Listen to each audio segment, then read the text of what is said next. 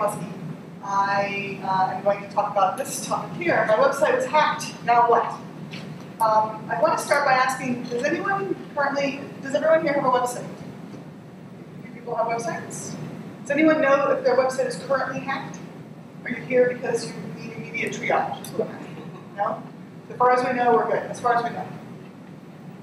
I've had the, my company, Big Design, hosts a lot of different websites. We build and host websites. We also build websites for people that are hosted on other servers. And then people just approach us and ask us for help in various places.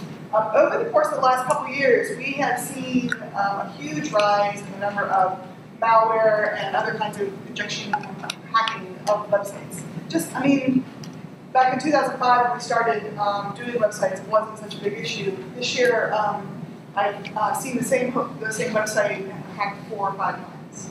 And different websites for different reasons, different routes in, all sorts of different things going on. This picture here, this image, is from a website that was hacked earlier this year in a particularly sort of malicious way where the people didn't just kind of get in there with some purpose of their own where they wanted maybe to somehow benefit themselves, but instead they put this image up and they deleted everything in the website, including all the databases and everything. On the website that I was hosting, and so I wasn't really taking care of their backups for them. They didn't have any backups, so it was a very sad day for that person. So this is what I want not to happen to you, but if something awful should happen to your website, I'm here to tell you a little bit about how you should go about addressing that problem, and also how to make your life safer in the future. It's impossible to completely protect a website from being hacked, completely shut it down, unless you just simply take it off the web. It's not really as useful if it's not actually out there. But we can reduce the amount of risk, and we can have plans for what to do if something were to happen. So that's what we're going to talk about today. This is another kind of issue that we're seeing on some websites. Earlier this year, back in March, there really was a whole sort of wave of malware injection things into the WordPress. WordPress being certainly of the open source content management systems, but really all sorts of content management systems on the web, the most widely used. This was a big problem for the web. It would do things like this where when you visited a site, it would invite you to download what it said was antivirus protection software, and the antivirus protection software was itself actually the virus. So this is the kind of thing that could happen, and again, it actually is a little bit better to have this happen if you're from the web owner's perspective, because we'll probably be able to ferret this out and fix it, as opposed to the previous one where you just have to hope you have a backup. But either way, it's not a good thing. When someone comes to me and they've had their website hacked, usually their first sentence is simply help me. But then their second thing is, what do they want? Why are they attacking me? And they might want any of a number of different things.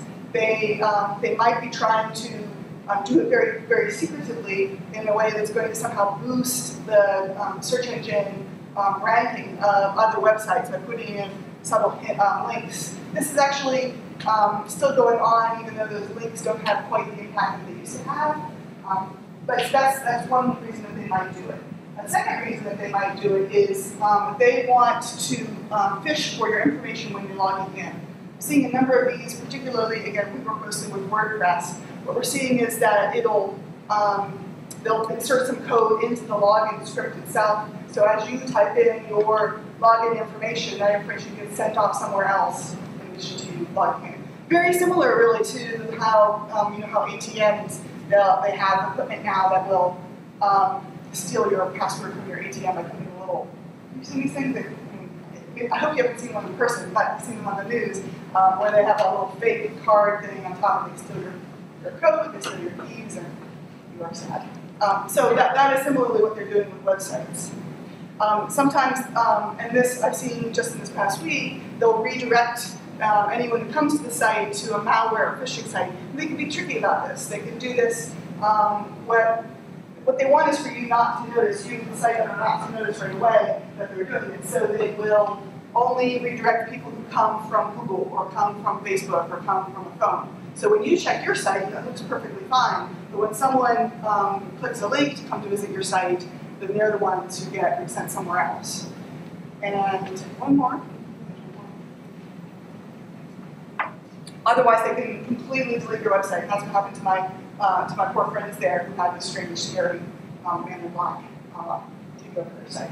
I also had one other one happen this year, and I don't actually know what this particular attack was doing, but they had gotten in and they had gotten into the configuration file of the site, and they had said that okay, now all of the information, all the data and so forth for the site is not going to be written to my database, but to someone else's database somewhere else. And so my whole site's data was being stored on some other server somewhere. Yeah, I still have not figured out what exactly they were trying to do with that, other than they were setting me up for future sorrow. But whatever the reason was, fortunately I was able to sort of see it and get rid of it. The second question is, after they say, what do they want? I mean, why are they doing this? There's a lot of reasons. They might be, as I say, trying to steal information from people, whether it's some sort of financial monetary phishing scheme or any of a number of other things. A lot of times it seems like all they're really trying to do is just amuse themselves. And I'm sorry to have to tell clients that. I can't really explain why someone finds that fun to just kind of ruin your day. A lot of times it is kind of the case. Whatever their reason is, though, there are issues about websites that actually do make them vulnerable. And so the biggest thing seems to be outdated software.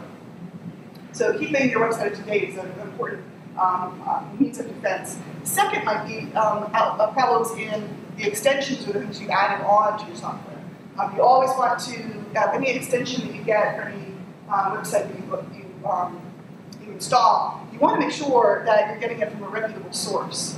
I teach classes here at Point Park University, and I forbid any of my students, I can pound it into their brains, never, never, never Google the phrase free WordPress templates. It's just a terrible, terrible thing, because you'll be sent to any of a number of sites. There are lots of legitimate sources of free templates and themes and plugins, but finding them through a search engine is a poor choice. There's just too much bad code that's out there. So those vulnerabilities are a big, big issue. The fact that many of the content management systems that we use today are so widely used, that itself is kind of a vulnerability. Open source means that anybody can see any of your code that's in there. And so people who, again, just for the lulz, just who are bored, spend their time looking for a way to hack their way in, just for the fun of it, right? But the other piece of open source is that as soon as that hole is found, somebody else is going to be able to fix it.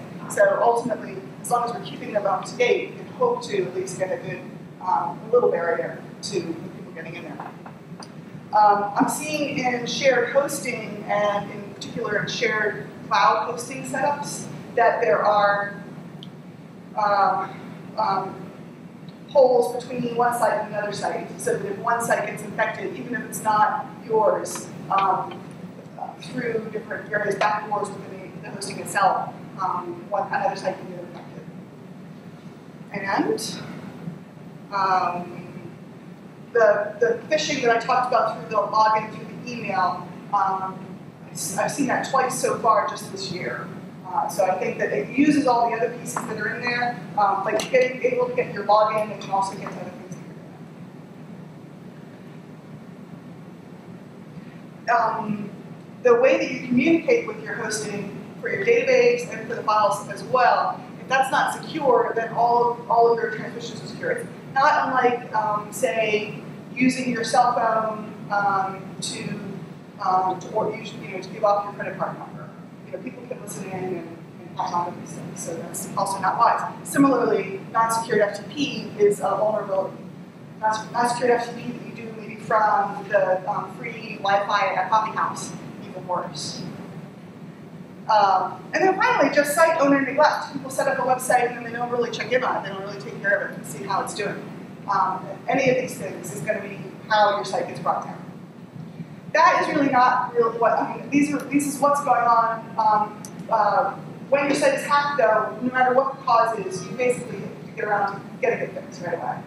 So, first thing to do is save the evidence. Actually keep track of what has happened. when I first saw, for example, when I saw the site with the scary man, or really any of these, is, oh my god, let's just get this fixed right away. It's useful, though, to make a complete backup of everything, all of the bad code, to keep track of it in case later on, for any of a variety of reasons, you need to figure out who it was that did that or what was going on. Saving the evidence, I can pretend that you're a forensic scientist, make a copy of what's there. Once you've done that, you can start to think about protecting yourself, kind of getting everything nailed down. First thing is to make sure that the computers that you're using that actually have access to your site are themselves secure. Make sure that those computers don't have malware on them themselves, and then it's really the website that's being hacked and not something else that's coming from your PC or your Mac or your laptop, whatever it is, that's the source of the trouble. If you're being spied on while you're trying to do all these other fixing things, you're not really going to put yourself in any better situation. My next step is to change all the passwords. These are the passwords for the content management system itself, the FTP passwords. So it may also be the account passwords. It depends on how many there are. If you've got a bunch of FTP passwords, every single one of those has to change. Get rid of any extras that you don't really need. Get rid of any extra users that you don't really need. Update all of those. And then all of the database passwords as well. In WordPress and other content management systems may have something similar. In the configuration file, there are typically some kind of security keys and codes, things that try to help to lock down the cookies that let the computer know that you're already logged into a website. So in WordPress, for example, you should go in and update that stuff that's in the config file. And in other content management systems, it's a little bit similar. They have other tools. So what we've done now so far is we have made copies of everything, and we're trying to lock out the bad guys from watching what we do as we do the rest of the cleanup. Now, again, make another backup of the compromised file. Everything should be all safe. Files in the database. And now we're going to start to clean up the site. This is the time-consuming part. There's a couple things you can do. Your first choice is to just take everything down and put up a fresh copy of the site. This may seem kind of a drastic step, but if you've got a solid, clean backup that you know is clean from not too long ago, then that's going to be your easiest choice, easiest thing. I rarely have this option though, because often there'll be well, that could be one choice. And then the other option is you may need to clean up files one by one. And more often than not, this ends up being at least part of the solution, going through and looking at the files, and you can think of how many files there are in a website, but we can trim down and figure out which ones to focus on and actually clean them up and start. What I look for when I'm finding injected code is a couple of different things. The files themselves, if there is going to be injection code, it's typically going to be at the very top of the file or at the bottom of the file, which just kind of makes sense. Remember that a lot of this injection code is put in automatically by other computer code, and it's just easiest for it to put it at the top or the bottom. If it puts it somewhere in the middle randomly, it's probably going to break the code of the site itself, which isn't quite what they're aiming for. So you'll typically see injection code at the top of the file, the bottom of the file, and also the top of the web page and the bottom of the web page. I've seen it as an iframe too. Yes, it can be as an iframe. When it is an iframe, they have to fit it in though at a place where it's not going to break the code around it. That was the point. They might put it right after the body tag, a couple of different places. I'm also seeing HT access files, which are the sort of the high-level files that kind of do the overall control of the site. These will often have redirections in them. That happened to the Podcamp Pittsburgh website 2 weeks ago. It sure did. The Podcamp Pittsburgh website is one of the ones that we had to fix. Fortunately, it was a very small hack in that it consisted entirely of an injection to the HT access file. That's an example, actually, of one where you only saw the hack if you looked at the website through a mobile device. In fact, I think I have a picture of the code for that. This is the HT access file, because I do keep copies of the sites that I break down. And this is actually one that was the same tab, but different sites. The Podcamp site is a little bit more coded down here. But this is actually the rewrite that happens before the other stuff. And you can see, I don't know what you guys can read from there, but what it's asking is user agent, in other words, the browser that is the thing that is looking at this code, if it is, and these are all names of different devices, Ericsson, BlackBerry, iPad, my phone, blah, blah, blah. If that, then go, you want to rewrite to this, and you want to go to this site. This is where you end up being sent, which is a porn site. There's an app. There's an app. Oh, was it really Apple? Oh, see. Oh. It was what? But so the htaccess files and also just the index.php files, which are the main files that get executed in pretty much any directory, those tend to be very vulnerable. So those are sort of important ones to check.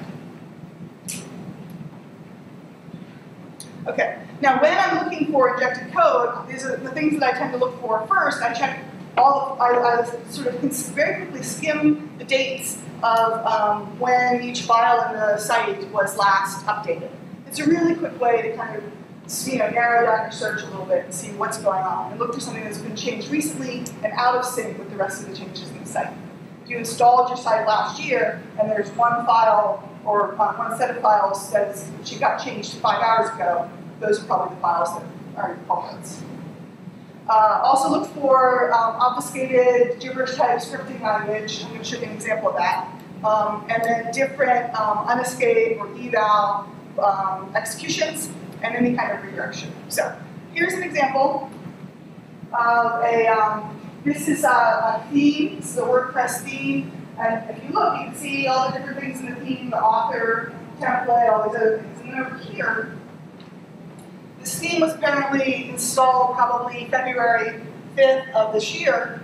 All the dates are the same. And then here, these 3 files were updated in August.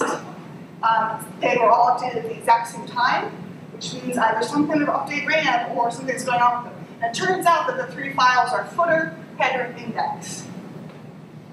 So clearly, it turned out that this was a hack that really targeted WordPress. It targeted things that it knew were going to be in WordPress themes. The footer.php is very easy in almost many of the index.phps, all of them, and header.php is in most of them.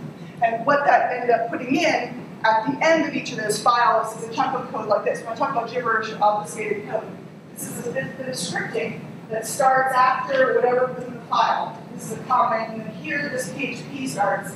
And what it does is it does a redirection thing. So every time there's a little error reporting, it turns that off. So when you complain, the user doesn't really know quite what's going on. I actually don't know what this does, other than redirect you. And then down here, I mentioned eval. That's what's going on down this bit here. So that is, I use Dreamweaver to edit HTML, and Dreamweaver makes this stuff look all red, so it's very easy for me to spot.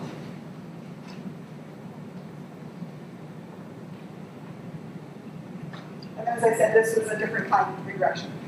You mentioned iframes as a very common way. Do you want to talk a little bit about that? I'm not sure of where it originated or anything like that, but I had a client's website that Google automatically said, this site has malware, proceed with caution, or just don't do it. And so after looking through the code, it affected all the index.html files, and so I had to go through the client site and delete it. And I tried to go through the CSS to say, to make the iframe hidden, and before I was able to, get them to change the passwords. And like a temporary patch to try and get that off. Yeah, and so it lasted for maybe a few hours or so, but it just seemed like it kept getting attacked. Every time I would delete it and upload the file, it would get replacing. Right, because you weren't able to reset all the passwords first. Right. You've been able to reset the passwords first, that would have stopped that. So what an iframe is basically a little window in a website, and that window looks onto another website. Basically, it's loading a chunk of code or a page from another web document somewhere. And that's a nice way to inject evil code, because you can have all your evil code written somewhere else, and all you've got to do is put this little frame that looks back onto the evil space. And so, as you're saying, you can do things to try and block those iframes in a variety of ways. But they're going to still keep popping up if you don't follow those same procedures. but it is a really common thing. And they'll stick those windows in anywhere on the page with the idea that people will accidentally click on them. Okay, so what have we done so far? We have relocked down our doors by resetting all of our passwords. We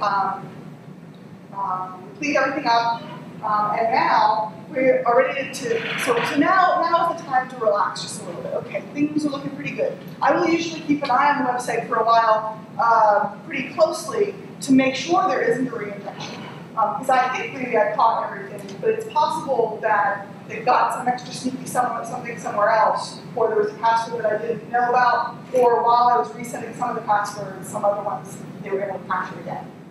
So keep kind of a close eye on it. I think of it as sort of like intensive care, in a hospital. Just kind of keeping a close look on it. In the meantime, and here's where having a copy of the evil code is useful. Try to identify where it was that things went wrong in the first place. You've already shut other things down, and that's useful, but we'd like to make sure that we know what was going on. So I'll typically take a look at the code, see if there are some recurring URLs being mentioned, and then do a Google search to see if anyone else is seeing them, see if other people are having the same kind of issue with their sites. I'm trying to learn from what's going on there. So, not too bad. It's only 1:21 and we've already cured our website of this terrible infection. The thing about all of this is it typically does take a pretty long time. The case of a site where there's just one file that was hacked, you can fix that pretty quickly. A site where every theme has been hacked or every plugin has been hacked is going to take a lot longer. Either way, the best thing to do is to try and reduce the chance of it happening in the first place, and to make it easy to repair later on. So, when I think about protecting websites, the first thing I think about, as I mentioned earlier, insecure communication with your website is a terrible hole for you. So, first recommendation is to always use secure transmissions to talk to your website, to copy files up and down, and to connect to it. So using SFTP and SSH rather than easier connections. It's really important. In fact, I'm starting to see that hosting companies will insist that you use that, and they're no longer making it easy to use FTP to connect to your hosting spaces. The next piece is to protect that htaccess file. So that, because it is such an important file, htaccess, you want to make it so it can't be written by just everybody, even on your own file server, just as a precaution. So you can set its permission level to be lower than other sites, other files in the hosting, and yet still be accessible so that it can be used as part of your website hosting. We're going to keep the software itself up to date, particularly with an eye to any security updates that come out for your website, not just the software itself, but also any plugins, and then remove any stuff that you put in there and kind of tried out, or old themes, old designs for the site. Get rid of anything that's in there that you're not really using anymore. This just acts as a vulnerability for you, a dead way for someone to get in.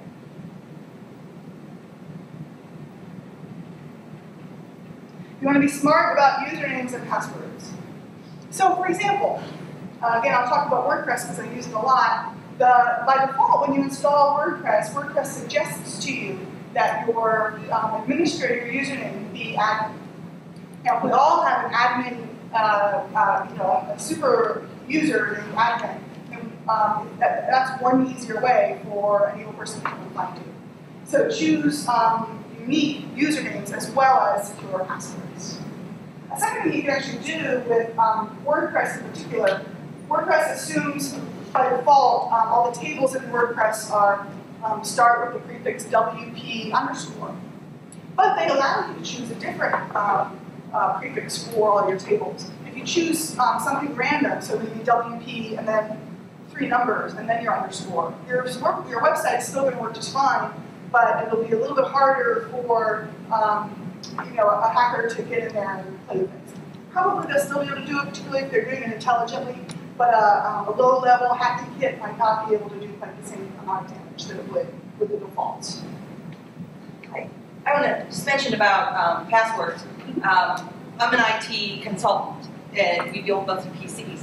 And we find that people never change their passwords, and they use really stupid passwords, like the name of their kids, or something that's easily figured out. And so we try and tell people to use passphrases all the time. Those little monitors that say good, better, best password, they really help because the people who change their passwords and use stronger passwords have less of a chance of getting hacked in all different places. I've seen studies that back up what you're saying, that using a phrase of 3 short words, comfy blue chair, but using 3 words that don't really go together, so comfy blue stage. You know, that can be easily remembered by you, but so easily remembered by you, but complicated, it's as complicated to a computer as a random selection of words because it can't be looked up in a dictionary. It's as hard for them to sort of brute force hack as anything else. So yeah, passphrase can be more useful. And then changing all the F's to 5s, for example, or changing the S's to $signs. Something that you're going to remember, but it's going to be a lot harder for them to generate. But to combine that, it's not enough to say stage with like the E in stage as Yeah. the E in app, the A in app. Yeah. You need to do both of those techniques in Yes. combination to make it really secure. Yes. Great point. You want to be vigilant about other things going on your site, including comment and spam. It seems like no big deal, but that's going to bring down your ranking overall. If there's a lot of spam on your site, it's just going to leave you looking a little bit stupid and maybe make you a little bit more of a target.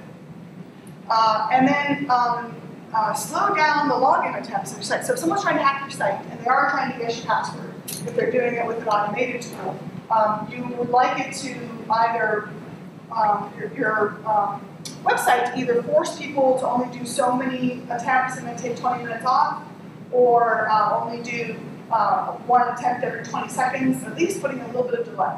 And WordPress is a plugin, the limit logins attempt plugin, which is a useful one. Pretty simple. And if you're logging to your site, no problem. You can choose how many attempts they're allowed to do. You can choose the delay between them.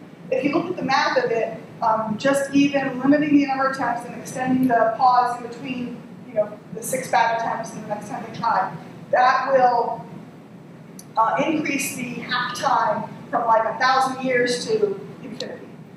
So it's a very simple thing. It creates a lot more security for your site. David, you're looking. Sorry. You're looking concerned. Oh, I've cleaned up some comment spam on my blog. I was just curious as to, was that just someone trying to add an advertisement for the Hong Kong porn site that they had, or was that indicative of a hack? It was probably more just someone trying to add a link to their Hong Kong porn site. But all of these things as a whole are going to make it more likely that you get blacklisted, and then it's harder to get back on.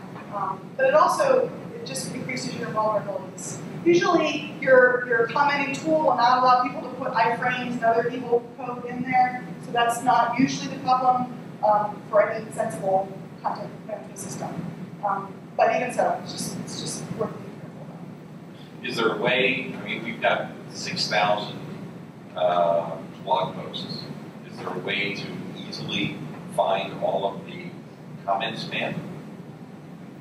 It depends on, depends on your blogging, your website tool, which is which? Blogger. I don't know how Blogger, I don't know if there's anyone here who's like a real Blogger hero. So I don't know what they've got for that. Typically, again, this is just a little bit off topic, but for the comment spam, what we see for comment spam is that the longer in the past a blog post is, the more likely any fresh comment on it is going to be spam. So a simple thing to do, and I know WordPress builds this in, and I imagine you can get a tool to do it for almost anywhere else, is after a post is 60 days old, automatically turn on comments to that post. I do know that Blogger, when you go into comments, it stacks all of the comments chronologically by the most recently posted, not where the comment is. So if I go in today and someone has posted a comment on a blog post from 3 years ago, I can take a look at it and... Right, that's going to be, you can see fresh comments pretty quickly. Yeah. Right. But you might just think, a 5-year-old post, probably no one's going to comment on it, in a sensible way, so maybe just Okay. Can you enable a captcha? Sorry? A captcha, you know, where it tries You could also put a captcha code on to check your spam. I mean, you're getting Okay.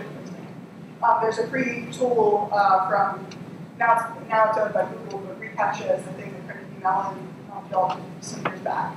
And that's the it's the thing that puts the two very almost unreadable words. Yeah. And supposedly when you type it in, you're helping to translate scanned documents and make it a better place. Thank you. So, kind of in keeping with what I was talking about watching for when files have changed on your site, that was a thing that was sort of an issue. You'll want to just monitor the changes to your site. Again, don't abandon your site, keep a close eye on it. There's a plugin for WordPress, File Monitor Plus, which will just tell you there's a new file on your site. And if you know there's a new file on your site, you're not going to be surprised. If you were not expecting there to be a new file on your site, then you'll be alerted right away. It runs as a cron job, so it runs periodically, but even so, it may catch it faster than you might catch it, and you might notice that there's a problem. You can also scan for malware in a variety of ways. There are services that do this. Security is one. And in fact, some hosting companies automatically fill that in. So for example, we've moved all of our website hosting for WordPress sites to a company called WP Engine. I'm not getting a kickback for telling you this, but what they do, the security malware scanning happens automatically as part of this, and they will recover your website for free if it does get hacked.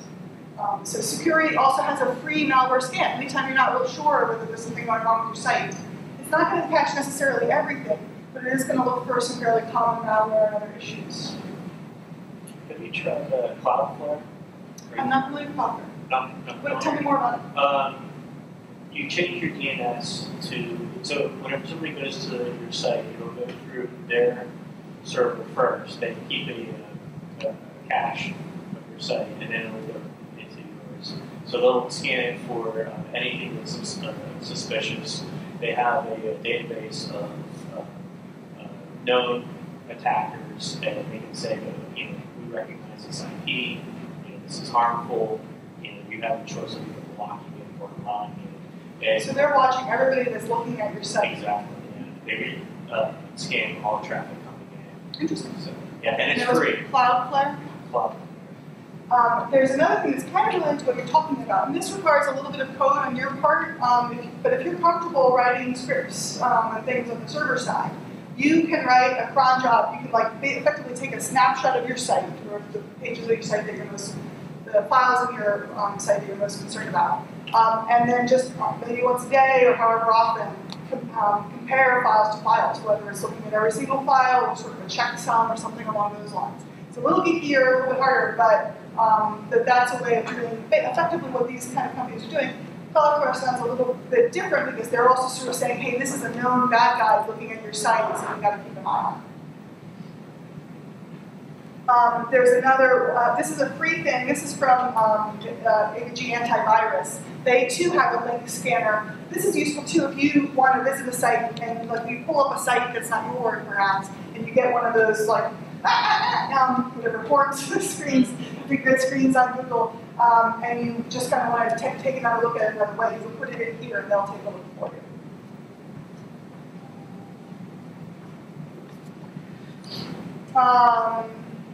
Okay, and finally, Google Webmaster Tools will also alert you if you've got issues on your site.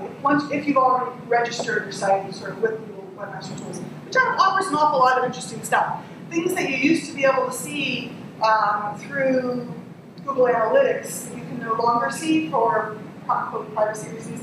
Another session perhaps I'll rant about some changes that Google Analytics made last year. But you used to be able to see all the keywords that people were using to look at your site. And now they don't let you see all of them, only a certain subset. But Google Webmaster Tools still lets you see all of the phrases and keywords that people are using to get to your site through Google. And so that alone is reason enough to use Google Webmaster Tools. They also have the web malware scanning and will alert you if there's something going on with your site that they have seen. Questions, issues? Has anyone seen a particularly weird hack that I haven't happened to mention? For me, the weirdest one was that one where, has been that one where the database, my database was being stored somewhere else. Every new post that I wrote was not being stored on my site. It's very weird. It's unheard of. Yeah, that's good. I haven't heard that. Yeah, I don't even know what they were trying to do. But because I knew that they were doing it, I was able to use WordPress tools to export the data from their database, get rid of their database settings, put mine back in, and then re-upload my own posts. If you go back to where you made a capture of the bad code, and if you look down at the spot where it's calling back to another website. There's different ones. I mean, yeah, and that's often the case. Once you have the name of that website, it's a good chance that that's happened to a lot of people. You can Google for that.